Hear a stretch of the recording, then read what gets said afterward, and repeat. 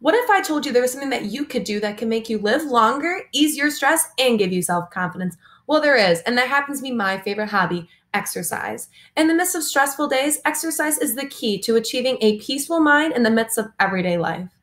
On the other hand, some may say that they are too busy and they don't have time for exercise. But exercise does not need to be every day, just simply a few days a week. Whenever you get time out of your schedule, just do a little bit of exercise and you definitely won't regret it. Exercise allows endorphins to flow into the brain that ultimately allow the mind to become at ease and increase one's serotonin levels overall. Moving on, others may say gym memberships and fitness classes are too expensive and they're just not affordable. However, a positive attitude and motivation is free. It can inspire you to go on a run, use free fitness apps, or watch exercise classes on YouTube. Concluding, exercise is also reflected in your physical appearance, which increases one's self-confidence and is crucial in these days of societal pressures.